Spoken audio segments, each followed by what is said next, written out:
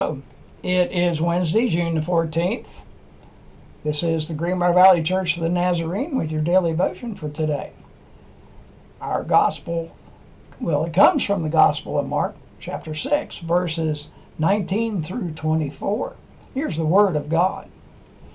Do not store up for yourselves treasure on earth, where moths and vermin destroy, and where thieves break in and steal.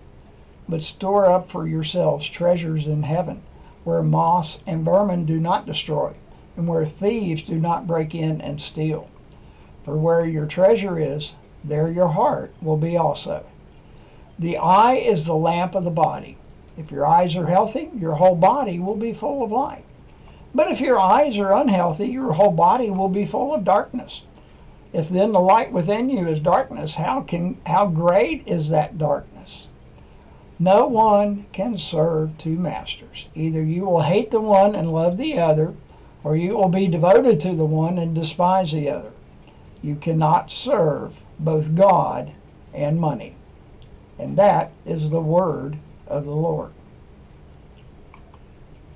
The article today is titled, Whom Do You Serve? By Ben Hayden. During challenging times, many families run to the grocery store to store up food. The fear is that we won't have enough when we need it. Many items end up in the basement, only to expire before they can be used.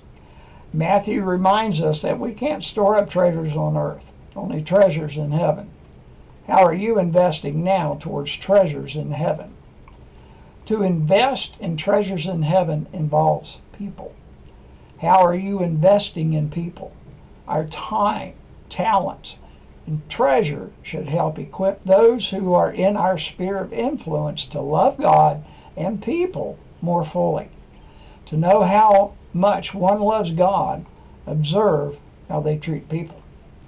To have financial gain is not a sin, but allowing our net worth to control us is a slippery slope.